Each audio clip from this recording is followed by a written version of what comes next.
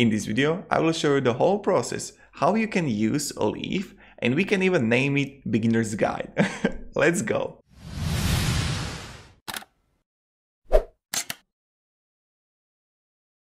What's up everybody, my name is Marcus and I'm someone who loves video editing.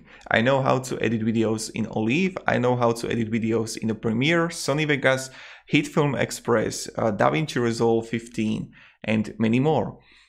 What I really like about Olive, it's the simplicity, the easy way, and also it's not really lagging. It's not, you don't drop frames here. In DaVinci, for example, it happens a lot of time that it's really hardcore on hardware, not Olive. And if I just think that this is just alpha stage, I mean, this program got a huge potential. And let's go. I will go with the whole beginning process of editing, what you can edit, transitions. Then I will go to animations, how to add a text, how to work with the audio, and then late to the exporting. So we will cover everything. If you will have any problems, or I will speak too fast, or I don't know, write me down in the comments what you didn't understand, what would you like me to explain in a much deeper way, and I will make a video on it. First, we need our media here. What you want to do is to go when you have your MP4 file or whatever file, and we are going to grab it, and I will just insert it here. Okay.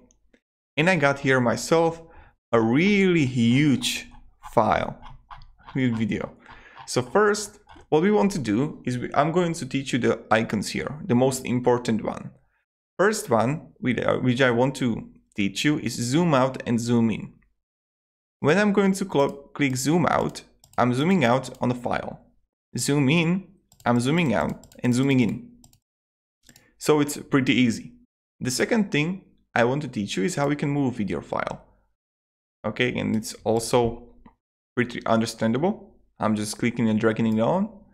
Then you can click on the right click on the timeline when you don't have anything and just click on the ripple, delete empty space, and it will just move to the left.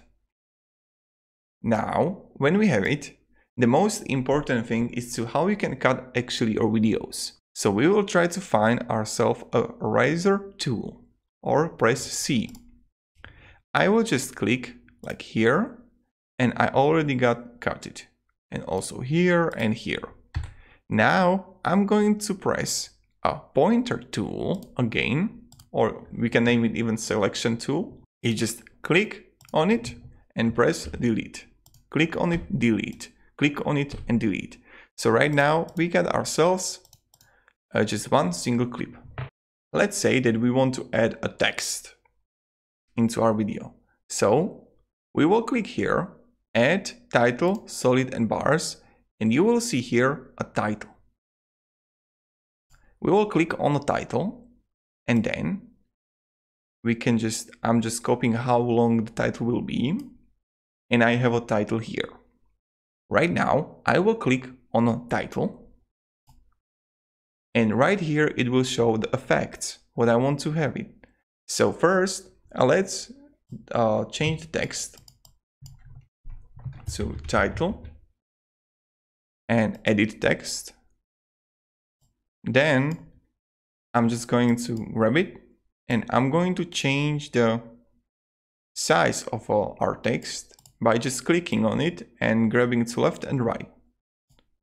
Or you can just click on it. But be careful, if you want to change the text, if you want to change the resolution of your text, you need to have marked this, because if you go like this, nothing will happen, okay? So I grab the text, I'm going to click on it, I'm going to write 125, okay, and I got it here. Now we want to change a position of our text.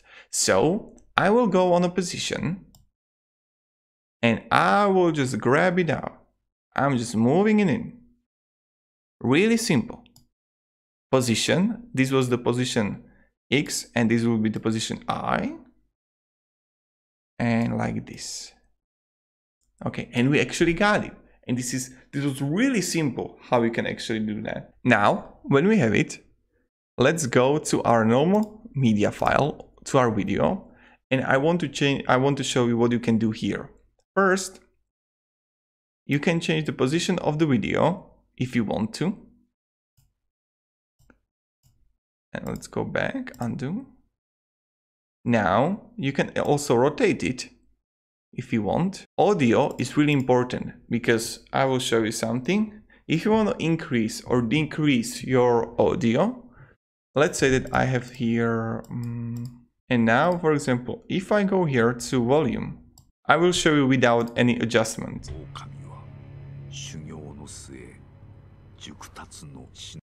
And now let's increase the volume. Okay, but be careful, be careful. I don't know how loud it will be. Oh my god, this will be really loud.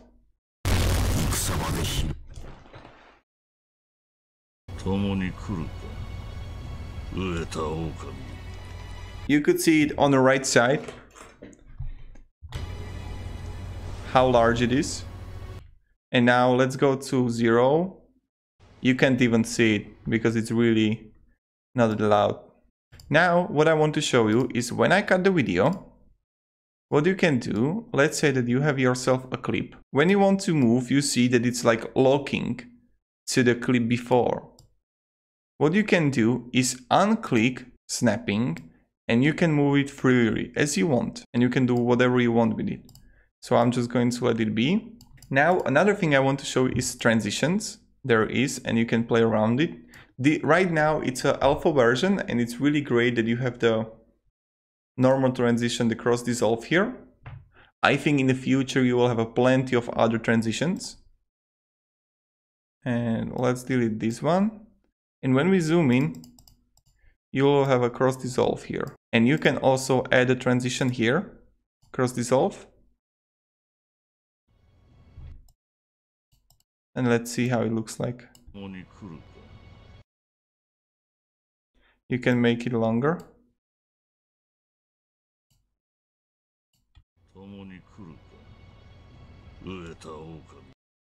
Yep, and we got it. These are the transitions.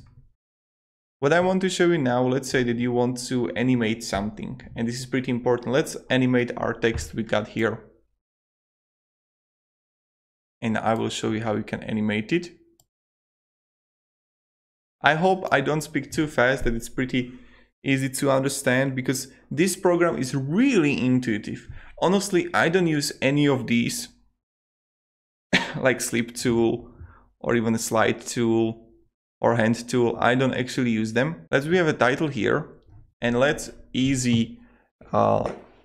move our title. For example, we have it here, and I want the title to be here. So from here it will come here. Wait a second. Here. So what I want to do is pretty easy. Let's go on the end of our text.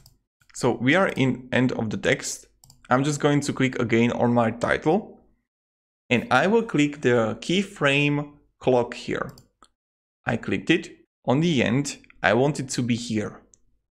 And now, on the beginning, I will just move my red vertical line here, and I will change the position. I will just move it up. I will just drag it in. And now what will happen? That this is a starting position, and it will move slowly to the right side.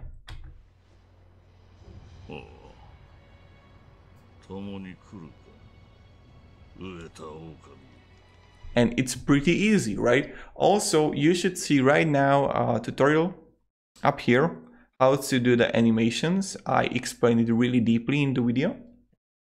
So if you want, you can go watch it also. Now, when we have animations, now we have also how you can increase and decrease your volume. What you want to learn is how you can speed up and slow down your video. Again, it's really pretty easy. When you click on your video and audio, right click and speed and duration. Now let's make it slower. Again, I click on it and I just hold my mouse one click, and I'm just going to get it to 50%. It will be much longer now. And let's see it.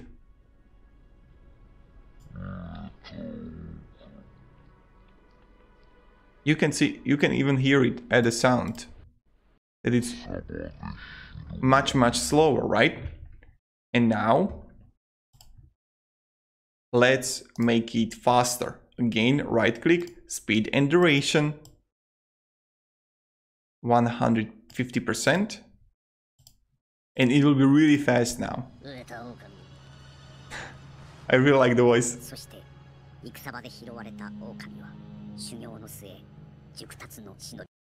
Okay. Now let's see some effects we can do. So let's just change the speed duration to 100%. Or 99, it's okay. And now when we have the effect, you can blur it. As you can see, when you just do the effect, it will add to your effects here. So right now we have a blur, but we want it to be deleted. So delete, Opa, go away. Effects now, blur. We got also radial, and if you see that's like color, you have color correction, and you can play around it if you want. It's like every file, every video, it's different. When you have a face, you want the exposure and contrast much different.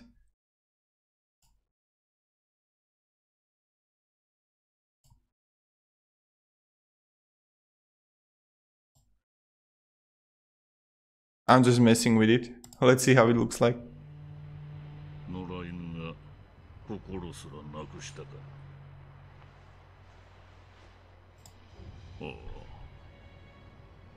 Yeah, it's much more light. It seems like cartoon. Okay, let's click on it again. I like the coloring. Distort. You can shake it if you want.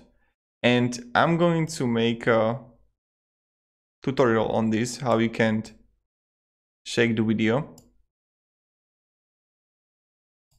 Let's see how it looks like.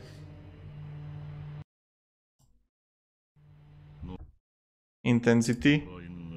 Oh, mama! So this is the shake effect. Let's go for another. I don't know, you have a swirl and you can play around it, but I don't actually use it.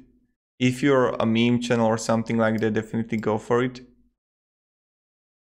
Or look at that, I'm going to show you something. I'm just going to mess around with it because I want to show you something really crazy. Like if you would animate it, that would seem so damn cool. Okay, let's go for another one. I'm not going to spend time on that because I just like to have fun with the birch. Okay, right click, delete. And wave, this is pretty. Like most of the people know it. Chroma key. Chroma key is when you're working with a green screen. Let's say that you have a meme or something like that. You want to add a chroma key for your background. So that's pretty important. I will make also a video on that. I need to make a note so I can teach you whole way because I don't have any footage with the green screen. But I will make sure that you will find in the description. This program is just awesome, but what I want to show you now is how you can render, how you can move, how you can work with the rendering. All you have to do is just click on a file and go to export. When you are on export, you have two options. Always go with the MPG for video and range in and out or entire sequence. If you would like to let's say that you want to export only half of your video or just a little bit of it, just in and out. And now you need to be with your red vertical line. I will be here, I will press I, and then I will place the vertical line here and I will press O. Voila. And if I would render, it would render only this part. Now another thing, is when you go to export, and we don't want to in and out, we want to entire sequence, entire video. Now what we want to do is just go with the frame rate to 60 or 30. This depends what kind of video you were recording. Let's say most games, and when I'm recording myself, it's on 30. Many games are on a 60. And when you are recording outside, for example, with your mobile or even a nature or drone footage, it's like 24. But the most important thing is the quality. You can see quality factor here. The 0 is the most epic quality. The 51, it's really bad quality. I made a video on the best render settings, and the best render settings you can have are between 10 to 15. I will show you exactly why. I have myself here a 5 footage. This number 5 is the same footage I rendered. This is quality 50, really bad. This 4 is quality 30. So 4 is here quality 30. Let's see it. Also not that good. But the rendering was really fast. You can see it even of size. The size is really small. For 3 was 20. You can see the 20 quality, it's good, but it's missing something. Now the 2 is 13 and 1 is 0. You always go with a 0 quality when you have really plenty of colors, when you want it to be most quality as you want, because the 2 is enough. The quality 12 from 10 to 15 is the best. So let's see the 2. It's completely amazing. It's just amazing.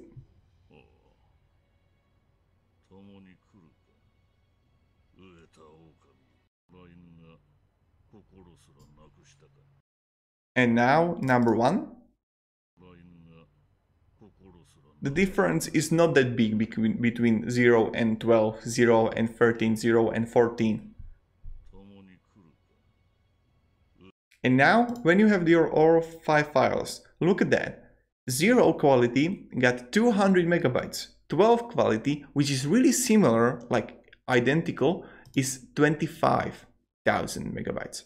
So this was it. I hope I explained it well, because this program got such a potential.